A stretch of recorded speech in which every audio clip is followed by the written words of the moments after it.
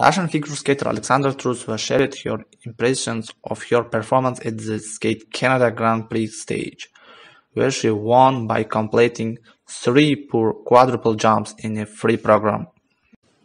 "I have long wanted to get 100 points for technical score since my first junior world championship.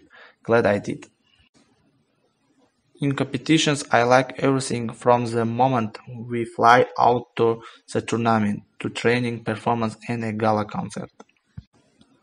When I learned quadruples, I always watched how men jumped. She studied not only in training, but also watched a video to jump correctly. Most all, I like Nathan Chen. He has the most quadruple jumps.